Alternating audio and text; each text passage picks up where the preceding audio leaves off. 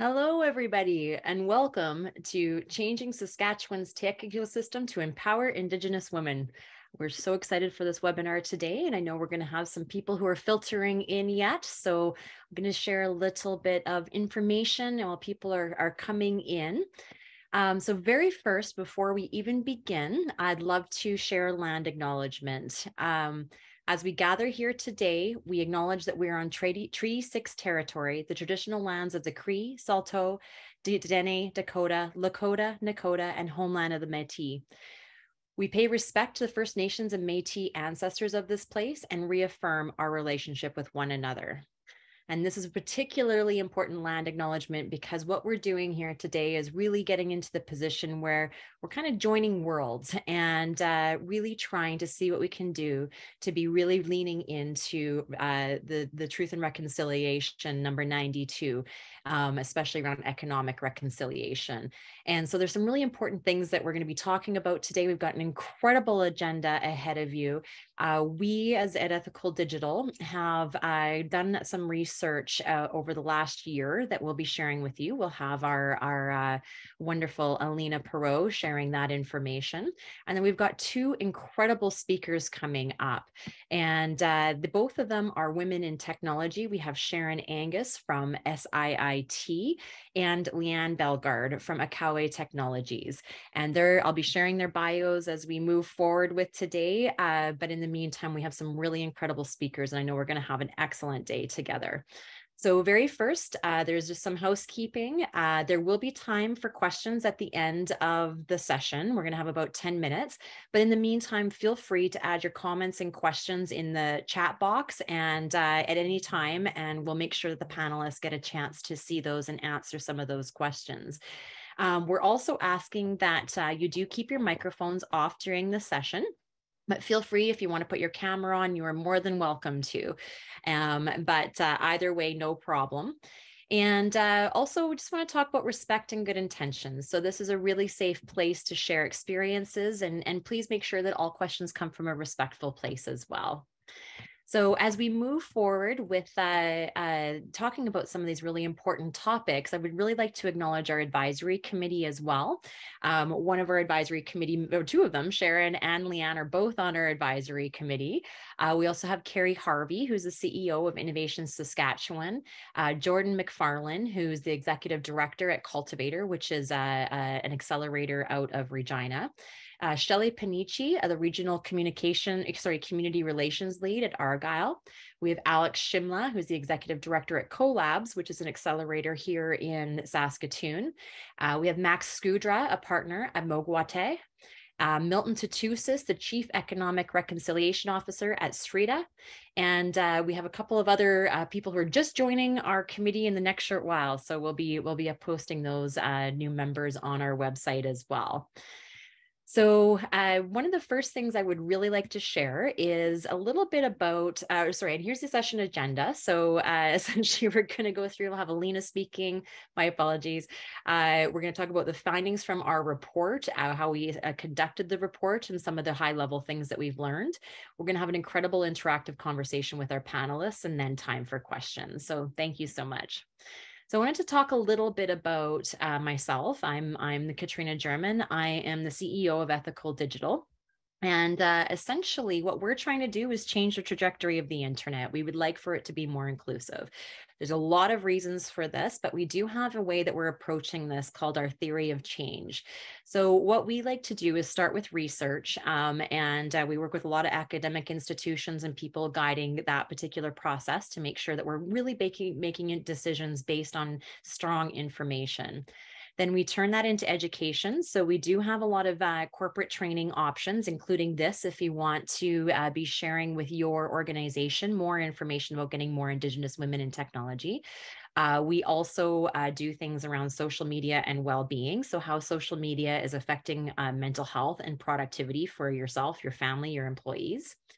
And then basically the next area that we have is the idea of commitment. And so we are actually in the process of launching a new certification process for marketing professionals so that they can be creating as much content for the online space as possible that is inclusive in nature. We're also creating some tools. Stay tuned for the fall. But then the most important part of all of this is action. So anything that you're learning here that's changing your mind or making you think about things in a different way, we really encourage you to take an action, whether that's reaching out to us at Ethical Digital or to one of the speakers, or really bringing this forward within your communities and just talking about this and sharing this information further, because shining a light on something always, can often make some really incredible change. So moving forward, let's begin. I'd like to introduce Leanna Bellegarde. She has been working, she's a proud band member of the Saskatchewan First Nation and was raised in a small French community called Zenon Park. Alina has worked in many different areas, including media outlets, government, and private sectors. Alina's educational background includes a bachelor degree in sociology from the University of Saskatchewan and a master's degree in journalism from the University of Regina. So welcome, Alina. We're so happy to have her as the main coordinator of this project, and really looking forward to having her share what we've learned. So thank you. Welcome, Alina. Thank you very much, Katrina. Hi, everybody. I'm Leanna Bellegarde, and like it was mentioned, I'm a proud member of Muskegon First Nation. I had the privilege of being the coordinator of the project, and when I had stepped in, we were already, I guess, at this point, putting together the report. So just wanted to talk to you guys a little bit about the report and some of the highlights of the report. So essentially, we were able to identify 4 themes or issues within the data set that we had. So the first one is Indigenous women are interested in the tech industry, but face significant financial barriers when pursuing training and or careers in tech. So again, this one was the #1 challenge, which unfortunately wasn't too much of a surprise to me anyway, just considering the lack of funding in a lot of different areas. #2, Indigenous women are interested in tech training and careers, but are concerned that they would have to leave their families and communities to access opportunity. Again, this has to do with training location and the fact that a lot of Indigenous women on reserve would have to actually relocate in order to access training as well as any sort of career in tech.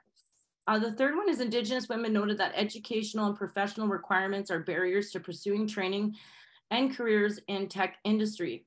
And again, what we've learned here is there's quite a few Indigenous women who have bachelor degrees, but a lot fewer have certificates and diplomas. So we wanted to investigate that as well. And the fourth one was Indigenous women's family obligation and childcare often keep them from pursuing training and careers in tech and industry. So we heard from some participants that felt that their #1 role was to be a mother and a daughter and a sister. And then after that, that's when they could take a look at their professional careers. So if we could just change the slide, I have a little bit more details with numbers. So again, the theme #1 was Indigenous women are interested. So they are interested in the tech industry, but one of the biggest barriers was the financial barriers. So we found that 47% of the respondents noted that funding and money was the #1 barrier when pursuing careers in technology. So that was definitely the #1 by far. That definitely was a barrier that was holding a lot of Indigenous women back. Theme #2 is Indigenous women, again, are interested in tech and careers, but are concerned that they would have to leave their families and communities to access opportunity. As you can see, 28% of Indigenous women noted that training relocation and career location is a barrier. So essentially, not only that, but with the relocation that requires a lot of money and funding to actually pick up your family and move to the city, as well as a lot of them would leave community supports and family members behind. So essentially what they're being asked is to choose between a career in their community, which is definitely problematic in making that choice. Next slide. Excellent, thank you. Theme 3, Indigenous women noted that education and professional requirements are barriers to pursuing training and career in tech industry. So one of the key findings was 24% of Indigenous women noted that their current level of education has held them back and are from working in the tech industry. And again, I note that a lot of the times it's a lot easier to get funding for a bachelor degree than it is to get funding for a certificate and a diploma, based on some of the feedback that we did hear. As well as a lot of the times the women feel, well, they have bachelor degrees, but they don't really feel that those skills could be used in a tech industry. So those transferable skills was another thing that we observed. Theme number 4, Indigenous women's family obligation and childcare often keep them from pursuing training and careers in the tech industry. And again, here our findings were 9% of respondents noted that childcare and family obligations were obstacles in attending training and career in tech fields. So a lot of the times what you'll notice is there's a lot of Indigenous women who are raising children on their own. And so it just adds a level of complexity when they have to take care of childcare, come up with the funding for childcare in order to actually take training. So again, we'd like to address that and kind of facilitate something there to make it a lot easier on them. All right, and then next slide. So again, when we talk about tech in our report, we took a really wide approach to tech, the definition. So a lot of people will assume like tech is, to them, it's like design, designing, or it can be a number of other things. However, with us, we took a fairly broad approach with tech. So it could be anything that, being comfortable using, let's say, your phone or other aspects of tech. So just wanted to make sure that, again, we've used a fairly broad definition of tech. The methodology, so how we did our research is very important, I know, for the project, to rely upon the Indigenous Advisory Board when it came to creating questions that we would ask to Indigenous women in regards to the barriers. So, and also there was a team put together of 2 Indigenous women who went out and facilitated some of these interviews, and then also collected the data and put that all together. So in total, we did 57 one-on-one interviews, which was excellent just because we could get more deep into some of those barriers, and 66 online interviews, which were done with surveys. So essentially that just helped us to see if there were any trends that we were missing or we needed to see. And so that's essentially how we put that together and then created the report. So I think we've just really found out a lot of the key challenges, and basically talking with other Indigenous women in tech. It sounds like this has been also some challenges in their experiences, and they've had to address in order to be successful. So with that, that is kind of my spiel, and thank you very much. Thank you so much, Alina. I really appreciate you sharing those details. And for anybody who's looking for a copy of the report, we will send the link out to everybody after this event, as well as a recording of this session. So we are, very excited about the report because it's sort of the first step of what can we be using? We're basing this based on data and actually making some changes in the Saskatchewan tech scene. So we started off also just focusing on Saskatchewan because it is a small group, and this project actually it was funded by Women and Gender Equality Canada. But it actually came about because it was from the technology community. I was working in that space, as I do a lot of work in women in technology. We don't have nearly enough, and I believe technology is there to solve problems. And so there's whole groups of people who are not having their problems solved because it's just, not as much access to this really influential sector. And so I just really think it's an important thing that we start, connecting in all parts of our group here. And the cool thing about Saskatchewan is that, everybody's almost a phone call or two connection points away from each other. So we can really get things done quickly. So we really want to be focusing here, but we're also sharing these results with people across Canada. The results of this report have gone out to incubators and accelerators across the country. We're also sharing it with media. We've had a lot of media attention around this topic. And it's really important as a first step to start this conversation and really start to see that action and those action points. So thank you so much, Alina, for sharing that. But I all think that we're all here, really high level information. I'm glad we got to share that, but we really want to hear the stories of some of our women our Indigenous women who are in technology here in the province. And so we like to see that Sharon is an OG. She's on our advisory committee, but she's also been involved in the IT industry for almost 20 years. And this is a really rare thing, like not only to have an Indigenous woman, but having a woman in general being involved. So she's got a lot of stories. And also SIIT is doing an incredible job with their program.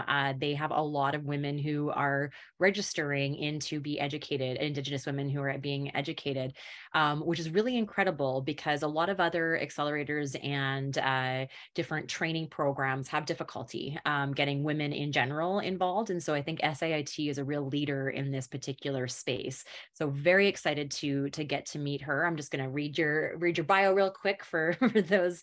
But Sharon is a Cisco certified IT instructor for the IT support specialist program at the Saskatchewan Indian Institute of Technologies for the past 3 years. Sharon has worked in the IT industry for almost 20 years with 10 years of training experience, using her experience to train the next generation of IT specialists. Sharon may spend her days in the SIIT Saskatoon campus, but it's seeing the success of her students that gets her up in the morning. And no kidding, what an incredible amount of work that Sharon's doing. And we'll now introduce Leanna Bellegarde. So Leanna Bellegarde is a co-founder and president of Akawe Technologies. She's from Treaty 4 territory and is a member of the Peepikasis, sorry, Leanne, First Nation. She's passionate about delivering meaningful inclusion for Indigenous people in employment, business, and corporate philanthropy. She's an experienced global lead for strategic inclusion with a demonstrated history of working in the mining and metals industry, advancing participation of Indigenous peoples, women, and youth in the industry. And I'll also just say Leanne is a passionate supporter of getting more Indigenous women involved in technology as well as investment. She is really involved in this space and has been doing a lot of incredible work, including participating in some of our media interviews and really sharing her voice and her platform to making this happen. So thank you so much here for being with us today, Leanne. So maybe we can take down the slideshow there and we'll put up the presenters. And in the meantime, please, as we're going through some of these questions, please feel free to put your questions right in the chat box. There will also be a time if you want to unmute and ask a question at the end. That's also going to be available to you. But in the meantime, put any questions that you would like in the chat box there. And so let's just begin. And Leanne, you are first on my screen. So I'm going to direct the first question to you, but tell us about your professional journey and your experience being an Indigenous woman in technology. Well, I'm still trying to figure out what I want to be when I grow up. Thanks, and hello to everyone. It's nice to be with you on National Indigenous Peoples Day during National Indigenous Peoples Month. I'm in Saskatoon in Treaty 6 territory, but and I've been a long time guest here from Treaty 4, so I'm pleased to be here with you. So yeah, how do I, after 30 years of working in law and business and diversity, equity, inclusion, end up thinking I'm going to coast into retirement, heading a tech company? Probably over the last 10 years or so, I got to be involved in a couple of projects that involved clean and green tech and smart cities. And one of the things that became very clear to me was the lack of Indigenous inclusion in any of those opportunities. We just weren't at the table. And for someone like me who's at the table and hoping to bring others to the table, when I look around and can't find any, it's really daunting. And so it became really clear to me that there was a great opportunity there. And more importantly, as I thought about how the next 7 generations will participate in economic prosperity, how they will make a living, then it became really clear. And I think we all experienced it during the pandemic, that life is increasingly online. We can do so many things online, not that that means in real life should be shortchanged. But when I looked at where the opportunities are for the next 7 generations, issues of connectivity and underrepresentation and everything else aside, I had to think about, could I contribute in some way to inspiring and starting to seek a course of change that would see us be involved in the world of technology, which sometimes people think is, some big daunting fancy degreed kind of opportunity. And yes, absolutely, credentials are important and there are opportunities, but I think that there's also increasingly self-generated, self-taught, lots of ways to learn in place and on experience in the broad sense of technology careers. I've gone back to school in my own way by learning myself in the deep dive of becoming the lead of a tech startup, but also trying to understand where all the opportunities are for our people to connect them in, because there's virtually little or no pipeline for talent here. I love that. Thank you so much, Leanne. And Sharon, how about you? Tell us about your professional journey.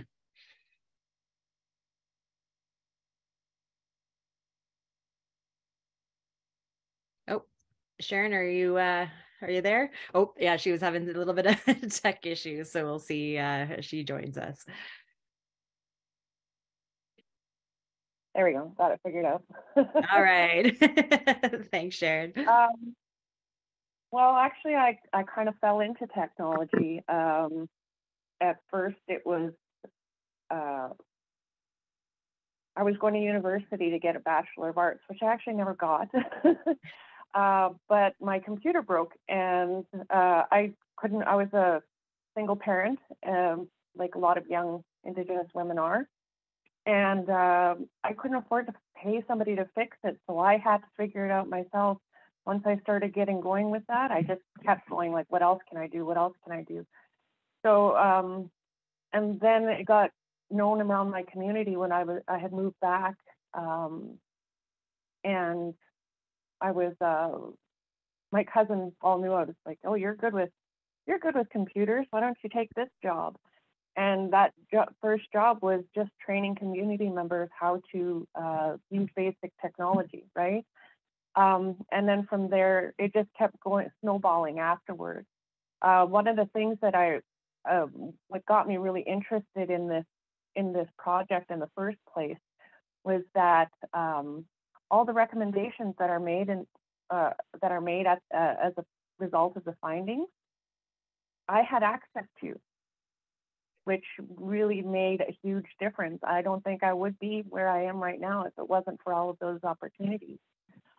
First being when I got my official training rather than apprenticing, I got my A+ certification.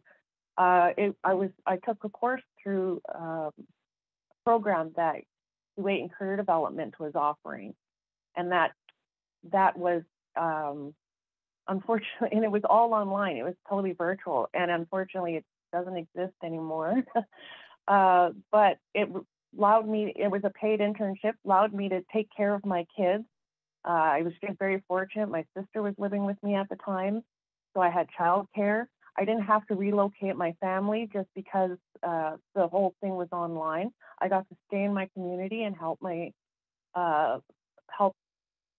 the people on my reserve learn more about and become more comfortable with technology. As a result, I kind of fell into the training aspect at most of my jobs. So everything led to me being here at SIIT, which I'm really, really proud to say, and I love my job. It does help a lot. Of course, teaching is stressful, as most teachers know. Especially when they wait until the very last second to send everything in. Yeah, you're in finals right now. You're probably a little bit swamped. Oh, our program wrapped up at the end of May, so perfect. I'm just chilling now for the next couple of months. Love it. And I think your point is really well said. Like for me, I often tell the story. I was a single mom. That's why I got into technology, because it gave me some flexibility around my kids' schedules that I could work at different times. And so, and I'd also say too, even about the certificate, there's certainly some skills that people do want those certificates for, no question. But there's also a lot of other ways of getting involved in technology that's not just the developer side, right? Or the things that you want the certificates for. Technology companies need the same things as all other companies. They need marketers, they need business development, they need finance people who are specialized in technology. And so I think there's many opportunities, just to get involved in different forums. So I love that you took the hard tech route. Leanne, could you Could you tell us a Sorry, little bit? I teach all the hard skills. Yeah.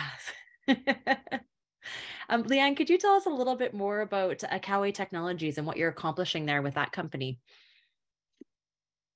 Yeah, so Akawe Technologies is really our attempt to bridge the digital divide for Indigenous people across the globe. Just a little goal. To really create an Indigenous internet and Indigenous blockchain, which I think is Web 3.0, and where I think our next 7 generations will play. So we do a broad range of things. We build apps and websites. We facilitate go-to-market strategies and content development. And we do some engagement and consultation depending on the nature of the product that has to be developed. And so we respond to what clients are looking for in terms of product development. And one of those examples is working with a Northern Ontario First Nation entity in developing the digital support for their Indigenous Emergency Operations Command Center. And so that meets a need as we all are in the midst of fire and flood season in many of our communities. That's a reality. And all too often, emergency services like that are handled by third parties who come in and are one-hit wonders and take off. Well, this is a nation that's going to take charge of their own, and they want to ensure that everybody is connected during times of crisis and in between times, because they don't just look at emergency services as fire, floods, or whatever. They also look at intervening and investigating around human and sexual trafficking and missing murder, Indigenous women and girls, and suicide intervention and community security. So it's a really robust app that's client driven. One of the other things that we do is we have our own products that we develop for ourselves for marketing and that we co-develop with other people to license for sale. And so one of my own babies, which is my own product that Akawe, I would like to see Akawe launch with me, is what I call A-Connects. It was based on Aboriginal connections. It's really trying to answer the call to connect Indigenous people to business and employment opportunities. This is a chronic challenge that's not being really well solved locally, nationally, or globally. And so this would be more than a job board. It is actually going to have a proprietary matching algorithm to match people and businesses with opportunities. And it will have some accountability with dashboards that show how well you're doing. So whether it's responses to applications you've made, or whether it's the company wanting to know how well they're doing in matching and actually taking people beyond the initial pipeline of talent to actual positions, and where those positions or where those opportunities are in their organization. So that would be a self-developed app that we would look to stand alone and make a great product from. But we're also looking at playing in areas like Indigenous art and design, digital tokens, tokenization of that, and we're got a number of other products. And of course, we always will do the basics, as so often starts for people, as websites. Mm-hmm. Build beautiful websites. Akawe designs websites, and we've built up some great relations and the embodiment of some Indigenous freelance artists to really ensure that not only are we building our product as much as we can bias free through an Indigenous lens, but also that translates into our product development support through the infrastructure we're developing with blockchain technology for the future as well. Doesn't mean you have to say you're blockchain. It just means we make you ready for now and for 7 generations from now. Thanks. Love that. I love that. And we're starting to get some questions in the chat, which is fantastic, and some being sent privately. So we're going to get to those in a moment. Maybe Sharon, you can just quickly also talk about your programs and how people are getting involved in what you're offering at SIIT. Sure.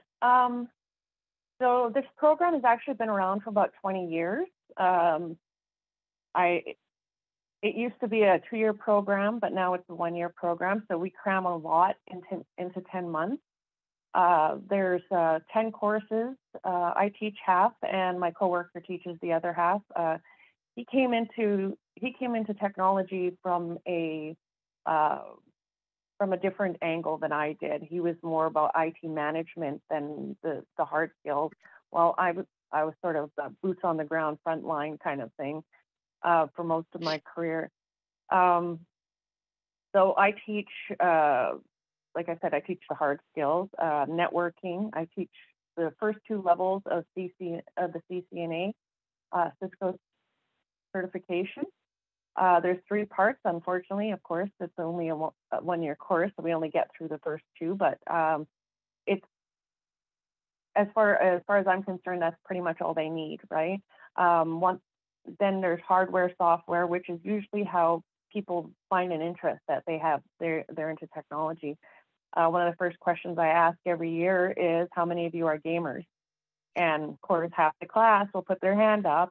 And so I said, well, we're going to be learning a lot more than that. Like they usually have built their own PC gaming rig, right, by the time they get to our class.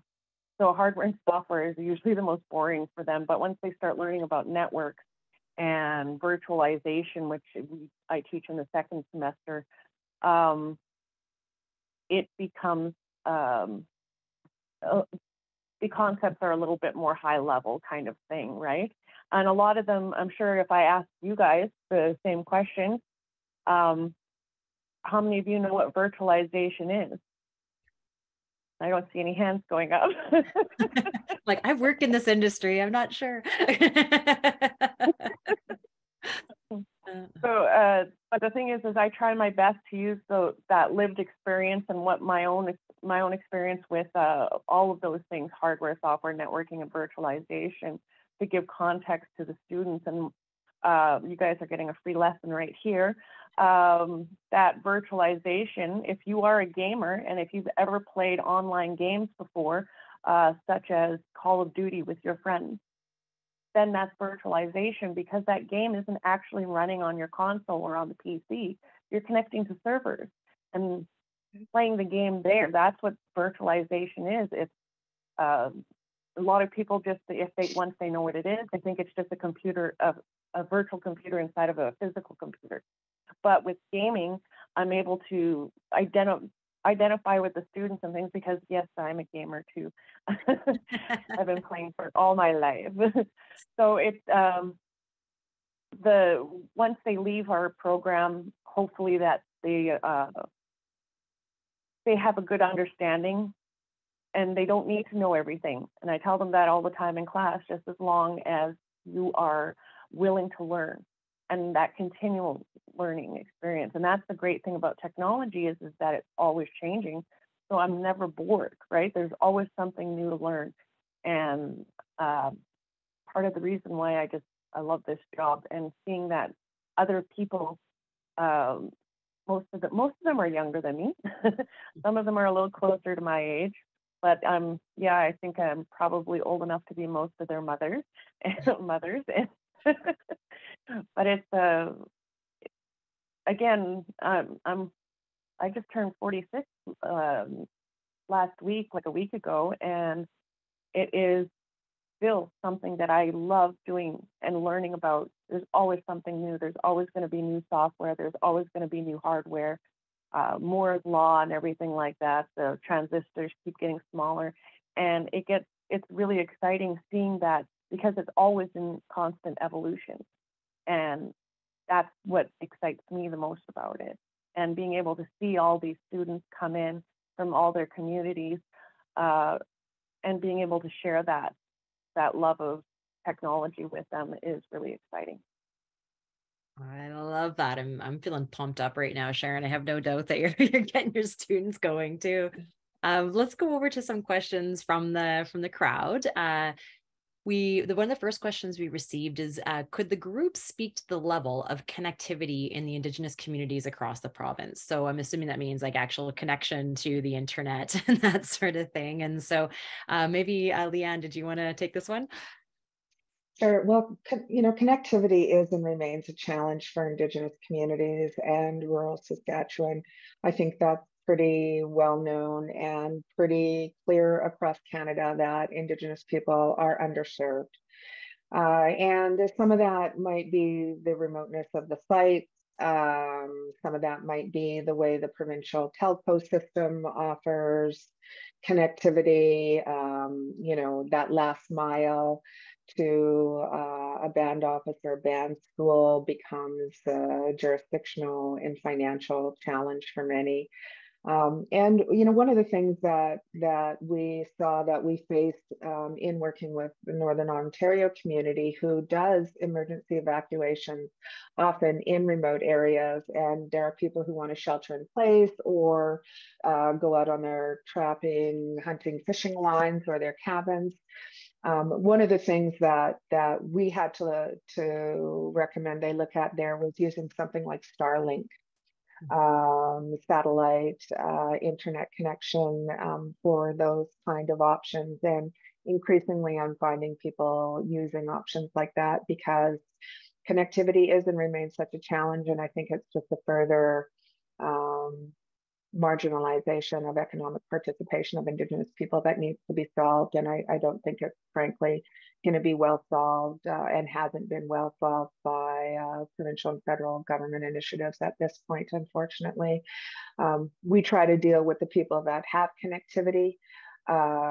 That's the sad reality, but surprisingly, our people still manage to get online, however limited their current connectivity is. So it's still possible, but out to some of our unreserved communities, it's a challenge, and it's a sad challenge in this day and age that I think really deserves us to call out and ask to be resolved. Thank you. Did you have anything you wanted to add, Sharon or Alina? I would like to say something. Yeah. That Starlink is such a big thing for our communities. Even when I took that original training from KCDC in their program, I couldn't actually do it from home because the internet speeds weren't there. And when you're doing it virtually, everything, the video chops up, or the audio as well, right?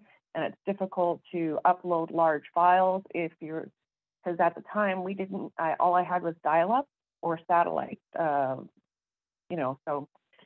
it really sucked, especially certain times of the day because satellite, like that type of wireless technology, has to be line of sight, right? And 20 years ago when I first got into it, it was a relatively new technology, but it did allow me to connect. Unfortunately, I had to go. I was really fortunate that Thunderchild, that's my community, offered me space in the band office, right? So I could connect and I could do my training without that type of interruption. These days, though, Starlink is already having a huge impact. A lot of my students who are coming in say that they use it up north because every year we get a couple of Laurent students. This year we had 4. So northern Saskatchewan, they're coming in. And of course, the 4 that relocated were all men because the women can't afford that type of relocation, right? But it's really great to see, and I'm hoping that my presence in the classroom encourages more women. The first year I was teaching at SIIT, we only graduated 1 woman. And she's working now, which is great. And the second year, I think there was only 3 this year. we had 6 Okay. graduate. So I'm seeing a continual increase in not only female enrollment, but being able to carry it through to the end. And of course, they don't experience the same issues that our Indigenous male students have, right? Because again, they have to relocate their entire family. When I was taking the program, I got to take it in that virtual environment, so I didn't have to relocate my family. I had 2 young kids at the time. Right now, my co-instructor, and I, and our program director are looking at options to increase enrollment in the class by offering the entire thing online as well, right? So because we're already capable of it. My coworker and I, we both record all of our lectures and stream them live while we're doing our lectures, because oftentimes they get sick or something. It all started when COVID was happening, right? So we were doing it virtually anyway, just like all the other schools. But we continued the practice all afterwards. So that way, if they have, their kids, they got to go talk to the school principal, or their kids are sick, or any sorts of things, or they get COVID, right? And then they have to stay home. They don't fall behind this way. And seeing as how well it works, we're looking at expanding that enrollment to include that. So that way, maybe we could get more women in from northern communities or remote communities who would otherwise have to relocate their families. I love that. This is an important first step. So I'm going to go on to another question that came in privately. And it's, what is one thing you would like to tell non-Indigenous partners, coworkers, and peers about how they can support your day-to-day work and long-term career success? Who wants to go first on that one? Let's go, Sharon. Let's go with you. Yeah. We had Leanne first before. You want me to go first? Yeah.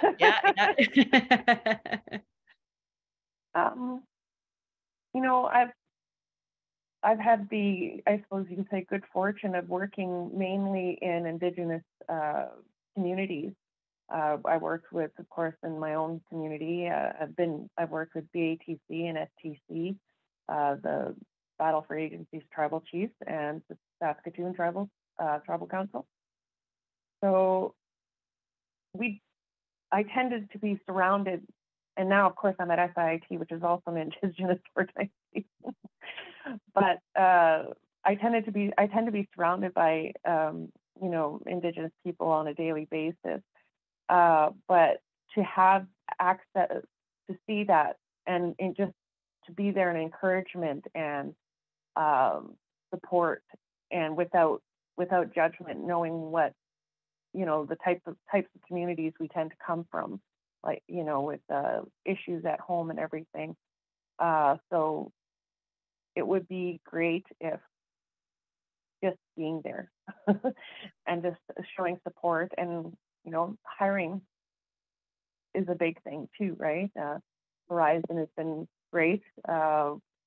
Working with us is one of the companies that our program works with, because there's a 2-week work placement at the end of the course, and they've consistently taken our students, and it's just been really great.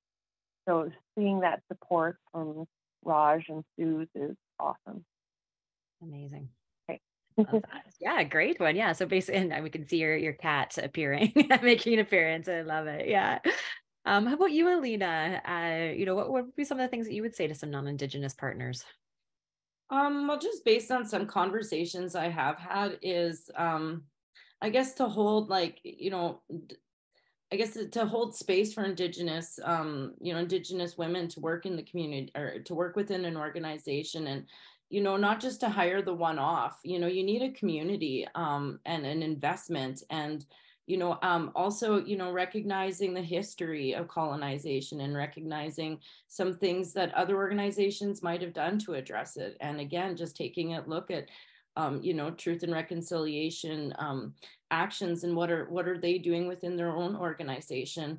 I think, as well as supporting events and invite us, like, we just want to be included, like there's a number of tech conferences that are going on, and there's talent there. They just don't know that it's happening. So, just including us. And I think also valuing our education, like one of the people I talked to from SIIT said, a lot of people, when they say, oh, it's an SIIT certificate, like, oh, it's somehow that's not as good, it needs to be seen just as good as, Polytech or a degree from the U of R, so just valuing what they've achieved, and just inclusivity, I think, is huge. And looking at our own bias and looking how we can make, how we can create opportunities to make people feel a lot more included. And again, not just hire one person, but build a community, because nobody wants to just be that one person. So those are just some things that I would say.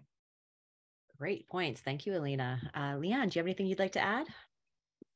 Yeah, absolutely. I think those are all really great points. I think that probably the biggest message for allyship, or those who want to support us, is to invest in us and let us take the chance on solving the problem in our own way. Don't invest in us with a view to how you think it's best for us to solve our own problem. Invest in us and give us the freedom to do it in the way that we think respects our communities, and recognize that just as non-Indigenous people, we're not going to get it right all the time, first time. And so sometimes that is investing and supporting us to fail forward and letting us fail forward. And I find that one of the real challenges in the venture capital world for me as an Indigenous female tech startup is they don't want to give women or Indigenous women the same chance that they'll give men. And men, notoriously in the DEI research literature, they'll apply and think they've got the job, even if they've only got 60% of the skills. Whereas women, if we don't have 100% of the skills on our resume, we don't even apply. So, damn it, I'm a good risk. We are a good risk, and investing in us to raise ourselves up is just as beneficial as many other modes of allyship. But invest in us in whatever way that takes. Supporting Indigenous women going to the SIIT program, which might include supporting childcare initiatives and transportation initiatives and housing initiatives and emergency funding, or supporting them to have a mobile campus that can go out to supplement hybrid learning with some inline experience, whether it's another one of their magnificent buses traveling out to communities, or whether it's a temporary location near where they have a group of students enrolled. For me as an entrepreneur, and for other Indigenous tech startups who I hope are out there with me, it's recognized that we have no less ambition, desire, or acumen that you're investing in. We've been held from participating, and give us some time to learn the rules, support us while we learn how to participate, and then we'll excel on the playing field. Love that. I love that. We have a couple more questions from the crowd. I'm loving this. Please keep them coming. We still have 12 minutes to address them. So this is a similar question, but it has a slightly different take on it. What can organizations do to create a more supportive environment for Indigenous women to grow their careers in technology? So Sharon mentioned a virtual internship role made it more accessible for her. Are there any other ways that you can think of off the top of your heads? So who would like to go on that one first? Alina, I'm gonna send it over to you, Alina. You get to go first on this one. I obviously don't have as much experience, but I think one of the things that have been really successful is paid internships. And then, you know, once you get somebody, so you start training them, and then you pay them for internships and then employment. You know, there has to be some sort of connection from school to employment. And I think that's super important. So those are just some of the things that I have noticed. But again, you guys have far more experience in this, so I'll just let you guys talk about that. Sharon, did you have anything you wanted to add? Yeah, like I said, that the virtual portion of it having it online, available online to students and everything. Again, I'm so lucky to be working at SIIT because they are having these conversations with us, right? And listening to my voice when I say this will help our program and things like that. So it is again, I just love my job. And Leanne? You know, I became a single parent when my daughter was 6 years old. She's now 23.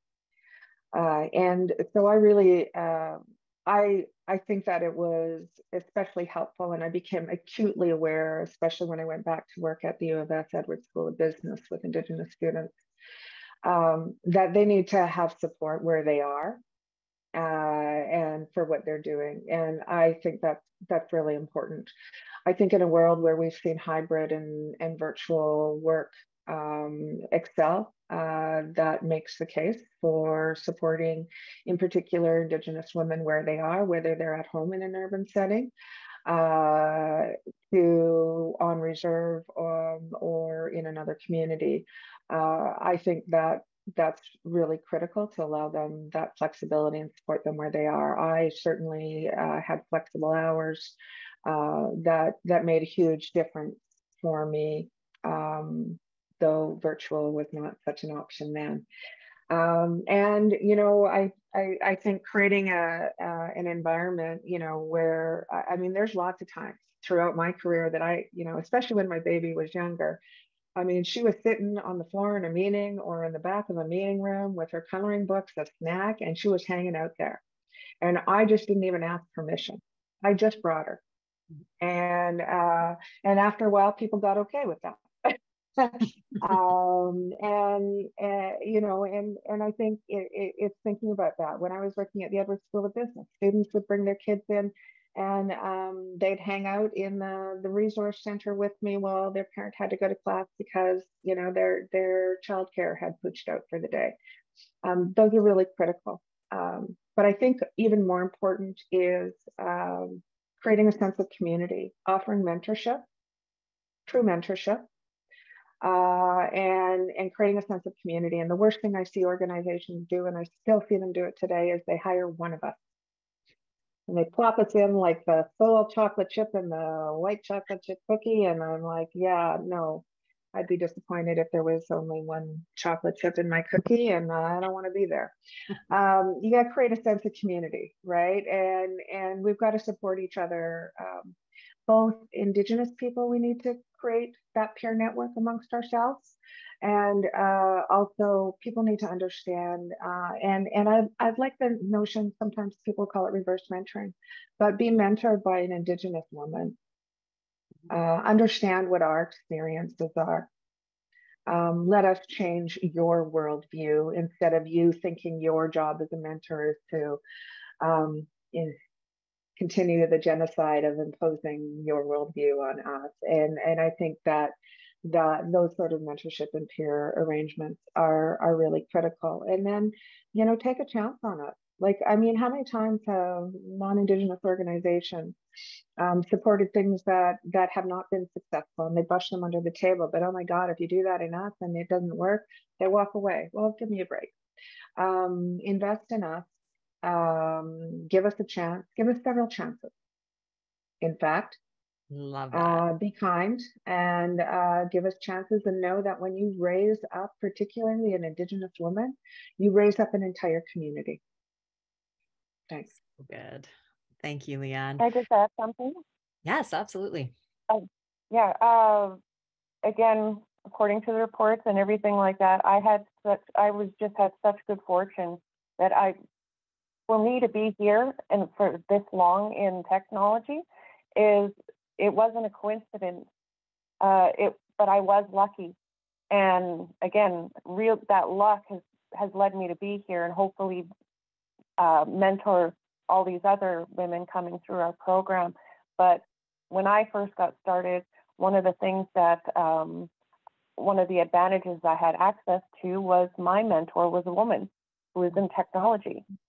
So, and she had worked for the IT department of the city of Calgary for something like 15 years by the time she got there. So she was a real pioneer, and I don't consider myself a pioneer, mostly just because I had access to that.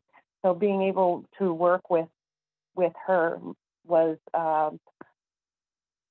really inspirational to me, and hopefully I can be that for more women coming into technology today. Yeah, I think Sharon raised a good point. I mean, I think we feel a responsibility to raise others up. Sometimes though, Sharon, don't sell yourself short. You know, I have a friend who says luck is hard work meets opportunity. And, you know, we're hard workers. You were a hard worker, Sharon, and you got the opportunities and you took advantage of it. And I think most of us are hard workers, and we want to take advantage of the opportunities, but too often opportunities are few and far between. And maybe that's why it's so much more disappointing when an opportunity comes up and we're not immediately successful at it, because we have so many less opportunities available to us. But Sharon absolutely is an inspiration. She's an inspiration to me. And you know, she does amazing work. And you can just see how her influence over her course of tenure at SIIT has changed the demographic of the class. And don't underestimate that, Sharon. The power of Indigenous matriarchy is, I think, really becoming a formidable force. And we have to raise each other up and not sell our own selves short. As much as we like to rely on others to speak for us, and so I've spoken for you, Sharon, we also need to remember that we need to teach our people that humility is knowing what we're good at as well as what we're not good at, and it's okay to speak up on both, particularly when we're working in the intersection of two worlds. I love that, Leanne. Quotable quote. Excellent. You know, we only have 4 minutes left, so I'll just also say from the ethical digital perspective, we're certainly not perfect in this space, but some of the things that we have in place, we are virtual, which makes some flexibility a little bit there. We have flex time in place. So, you know, it's really about reaching those goals rather than the amount of time that you're putting in. We have had people who are having meetings with kids on their laps, and that's okay. And so there's a few things that we also, another thing that we did take, we took a training, our entire team from the University of Alberta. And it was a really well done. It was free at the time. I think it still is too, but that was a really great way to educate ourselves as well, just on some of the overall historical issues and really incredible ways that just sort of help the whole team kind of understand and be more receptive. So those are some of the things that we've done internally as well on that side. There's 2 more questions here. We only have 3 minutes left, so we're gonna do kind of a speed round here for the last 2 questions. One came in privately, and so if we can just maybe have 1 or 2 points from each of you about this, but I think it's a great question. We've had difficulty finding candidates for posted opportunities across the province, and Leanne, I think this is coming right to you. These positions take many of the challenges you've mentioned into account, including remaining in their own communities and minimizing the barrier to entry through training programs. How can we connect with these women? And so maybe actually, I think there's probably a sentence or 2 from each of you, but Leanne, why don't you go first? Yeah, I think one of the biggest challenges that employers have to face is you can't create the opportunity without creating the sense of openness, welcomeness in your company. And to sort of cold call up opportunities out there and not feel that the constituents you're reaching out to have a place and see themselves there, or that they're really wanted there, can be often one of the challenges. If we don't see ourselves in those places, we know it. We're just going to be the only chocolate chip in the cookie, and that ain't easy, even virtually. Add more chocolate chips to the cookies. Thank you, Leanne. How about you, Sharon?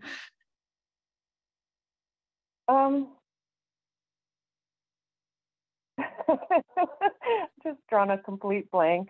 Yeah, it's just again, just creating that opportunity has to be meaningful, and it's not just a tokenism, right?